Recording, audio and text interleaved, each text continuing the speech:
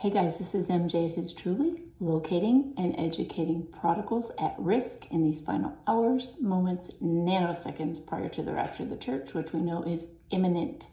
Any moment could happen before this video is finished. What is a prodigal? A prodigal is someone who only believes falsely that they have forfeited their salvation, when the fact of the matter is salvation can never, ever, true salvation can never, ever be forfeited or lost.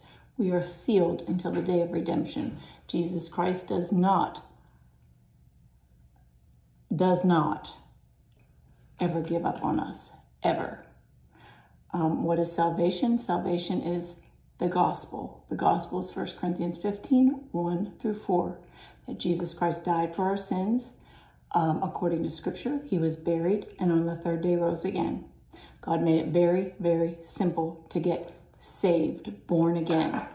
A is to simply admit that we are a sinner in need of a Savior. B is to believe that Jesus Christ is this world's only Savior. And C is call upon his name. The Bible says all who call upon the name of the Lord will be saved. Period. End of subject. Not some. Not only those that are doing good works. Good works don't get us to heaven, friend. Works don't get us into heaven, period. Everything was done on the cross. Jesus Christ did it all. We are sealed the moment we say I do to Jesus Christ. All right, so I'm going to read to you today from my second book, My Poetic Justice. And I want to welcome any new subscribers. I pray for you guys. I identify as a prodigal. I was a prodigal for 10 long years, so I know your struggle. I know the journey. And anyone who's out there who has left the traditional church, it is for good reason that we leave the church. But we are the church, okay? Know that works don't get us saved. Works don't keep us saved. We don't obtain our salvation. And we can't sustain our salvation. Jesus Christ obtained our salvation. And we are born again once, okay? It's one and done. It's a one and done deal. So if you got saved when you were 11, you were like I did, that's it. You become a child of God. It's not like you become a child of God and then he throws you away when you do something wrong. We enter in to Christ's righteousness. Okay, do we stumble? Do we fall? Yeah, some of us longer than others and go for harder falls.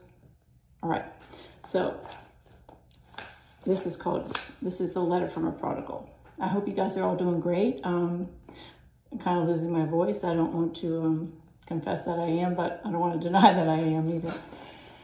Okay, dear church, I know that you don't know me, and I probably don't know you. But in God's eyes, we're equally cherished, chosen, and born anew.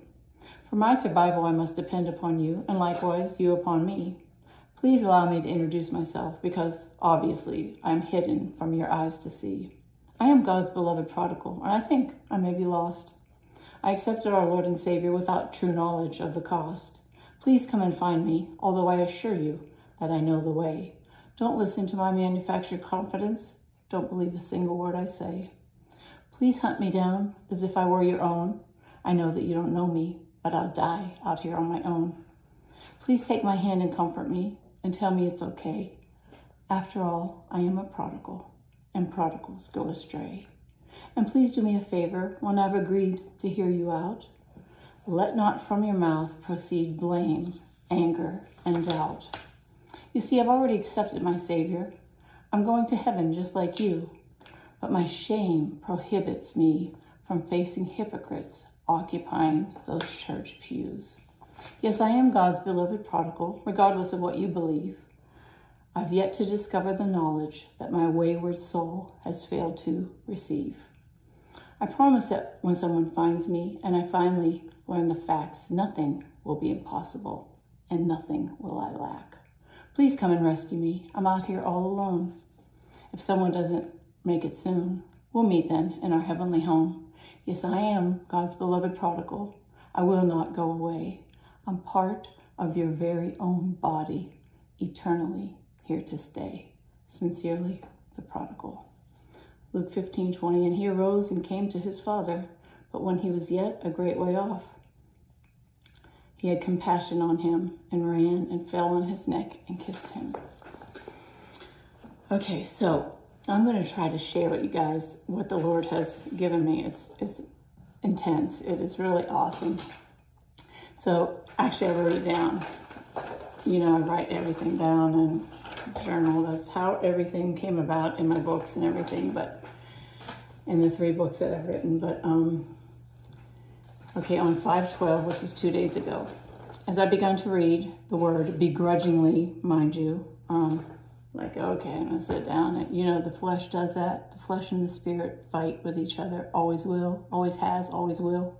So when you sit down to read the word, just know that your flesh is going to say, like, oh, I got to go clean the toilet, or I forgot to make the bed, or, you know, make up a million different stories of what you have to do. Just know that that struggle is going to exist always, right?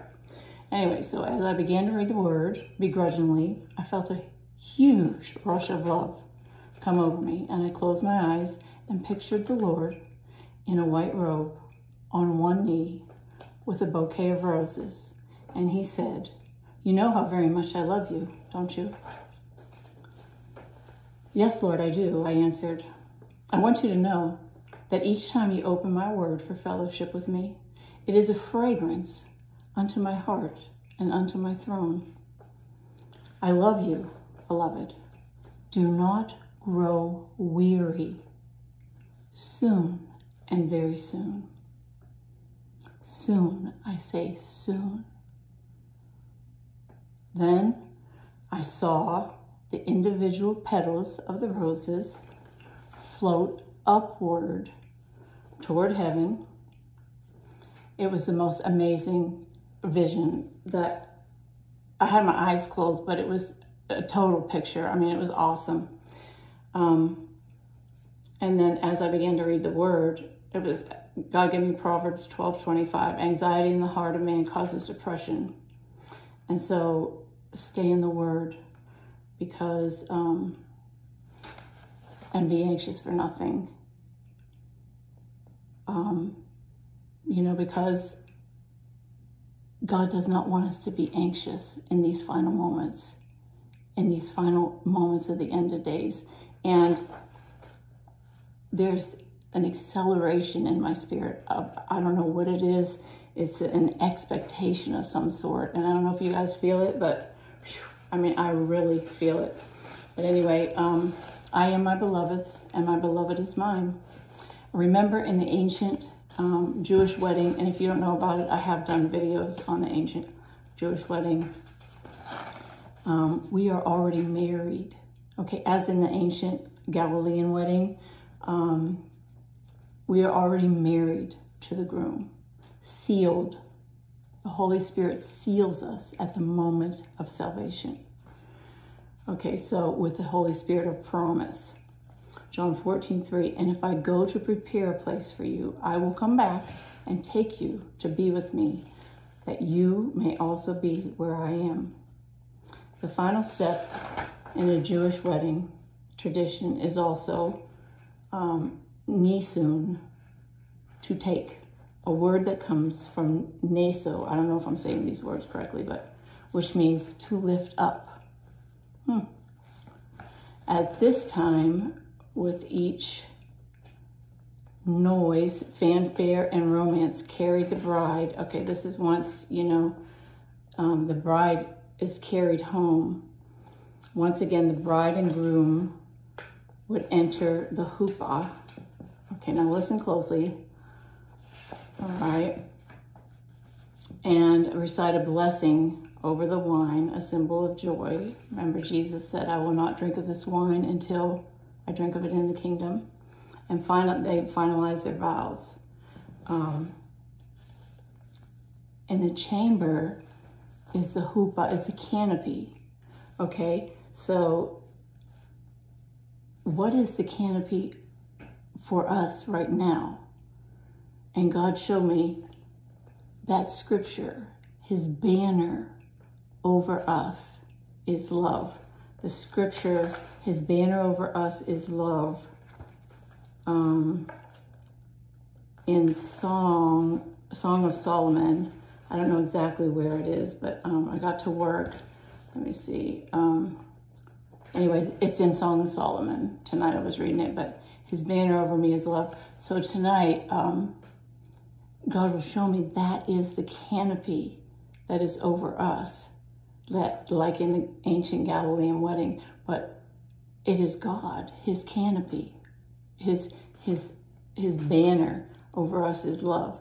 So, and I Googled, I was Googling it, and the song, I don't know if you guys have ever heard it, but please Google it and listen to it. His banner over me is love. It's a kid's song.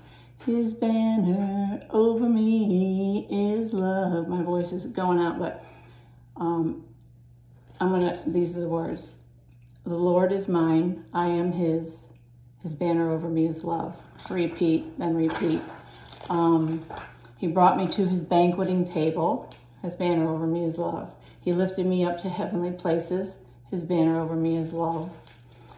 He is the vine, and we are the branches. His banner over me is love. Jesus is the rock of my salvation. His banner over me is love. There's one way to peace through the power of the cross. His banner over me is love. And then you repeat, his banner over me is love.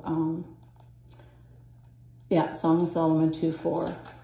He has brought me to the banqueting house, and his banner over me is love. Banner is a declaration of allegiance. God is faithful, guys. He is unwavering, steadfast, reliable. Jehovah Nissi, the Lord is my banner. Okay? Isaiah 11:10. In that day, the root of Jesse, Jesus, will stand as a banner for the peoples. The nations will rally to him, and his place of rest will be glorious. That's our Jesus. Okay, so finally, tonight, when I was coming to work, all right, this is crazy. So I have a 2018 Chevy Cruze, and I was coming to work, and I was at a stoplight, and I forgot that my car has like an auto feature that it just stops, like it stalls. Crazy thing, it just like kind of stalls, like the car is stopping. And when it did that, I just like freaked out. My heart almost stopped, And then I remembered, but the Holy Spirit spoke to my heart and said to me at that point, time as we know it is about to come to that kind of abrupt stop. As a dispensation of grace ends, panic will be felt worldwide to those left behind. Make sure you are ready. Are you ready? It's as simple as the ABCs. I have linked the ABCs in the description box. It can't be any easier, guys. I mean, God has made it so very simple. We are all born into a condition of sin. Okay, we are all sinners. We're saved by grace alone, through faith alone, in Christ alone. It's nothing that we do to earn our salvation. So, and you know what? Satan is a liar. And his minions and demons fill so many pulpits in this churches worldwide. And telling people that, you have to maintain a certain amount of works in order to get you into heaven. No. We enter heaven into the presence of a holy God through Christ alone. We enter the presence of a holy God. There is one door, one mediator. The only way into the throne room of God is through Christ alone. One way. Jesus Christ is that way. He is the door. Okay, so you can't even enter heaven. You can't even enter the presence of a God unless you enter in through the door. And that door is Jesus Christ. I've linked the ABCs of salvation in the description box. Are you ready? Be rapture ready. And it's nothing that you do other than believe. Believe that Jesus Christ is this world's only Savior, and embrace the gospel of your salvation while there is yet time. I love you, beloved, and I'm praying for each and every one of you. I lift you up to the throne, and know that God is listening, and he knows our struggle. He knows what's going on right now. And I'll tell you, the struggle is intense, man. It is intense. Wow. I mean, I feel this acceleration in my spirit. Like, I don't know what it is. It's like, I mean, it's obvious so many things are going on right now. If you don't see what's going on all around us, you got to be blind. I mean, we can only believe half of what we see. And I mean, spiritually, we would drop dead if we saw what was going on around us spiritually. I mean, God protects us. He's got angels around us 24/7. But this new world order that's setting up around us right now, and crypto, one world government, new world order, that's just a catchy phrase for new world order. Is one world government, one world religion, one world currency. All of this is taking play, guys. It's all setting up right around us, and we're watching it just transpire. And this world is never, ever going back to normal. Normal isn't coming back. Jesus is coming back. So if you don't know who Jesus Christ is, you need to accept him and let him in. Let him into your heart, into your life. Accept the gospel while you still have time. There will still be time in the 7-year tribulation. There will still be time. But you will be beheaded because of your faith, more than likely. And, you know, people think Christians are crazy, but that very second, when the rapture happens, there are going to be millions of people who just look back and say, those are going to be called tribulation saints, because they knew Christians that spoke the truth. Okay? Why wait? Why wait when you can do it now? Jesus loves you. He died for you. All right? Don't wait when you can do it now. All right? The 7-year tribulation that's what's going to happen after the rapture. All right? The Antichrist is going to take over, and not immediately. We're not waiting for the Antichrist. We're waiting for Jesus Christ. But the Antichrist is going to take over, and it's not somewhere where you want to be. All right? This vaccine is not the mark of the beast, guys, as it is being pronounced. I'm a nurse. I haven't taken it. No judgment to those who have. I refuse to take it. But, you know, people are going on YouTube saying this is the mark of the beast. I believe it's a precursor to it. I just don't want to say a whole lot of stuff because I don't want to get strikes against this channel, but there's just a whole lot going on right now. Just a whole lot going on. I'm not going to say a whole lot, but I love you guys, and I'm praying for you, and we are going home so very soon, sooner than any of us know. Sooner than any of us know. I'm praying for you guys. I love you, and keep looking up, guys. Our redemption draws nigh. God bless you guys.